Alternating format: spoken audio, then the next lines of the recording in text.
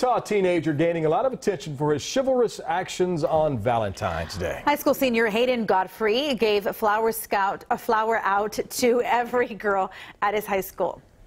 KVU's Tina Shively did not get a flower, but she joins us now with more on the story. At least you didn't from this young man. No, absolutely not. I did not live in Utah, and I am not in high school. But thank you for the flattery. I appreciate that, Brian. You're welcome. The kicker here is actually that Hayden has a girlfriend, so he wasn't trying to get a date. That's what he says anyway, but we'll hear from her in a minute. First, let's talk about a little bit of background on Hayden. He says he's been in the works for years, this plan. It all started back when he was a freshman. He would anonymously deliver 20 to 30 flowers to girls in that school because he thought, well, you know, as many people as possible should be happy on Valentine's Day.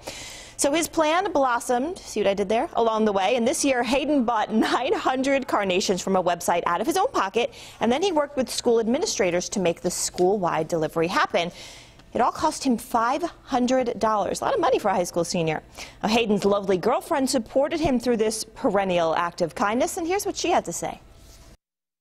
To watch every single one of those girls walk out of school with a big smile on their face makes me very happy and very proud of him. Now, I don't know about you guys, but I'm guessing he must have spent a nice chunk of change on her gift as well, or else she might, you know, raise some alarms about where all that money's going and why is he not spending it on her. Just saying. No, but you know, I love the fact that makes me proud. So, you know, they're helping each other be better people, don't you think? Maybe they're a little bit mature beyond their years. There we go. They're not like us. Like, where's the candy and flowers? Right, Tina? You and me. Yeah, exactly.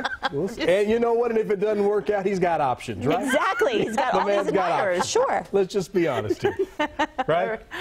Thanks, Tina.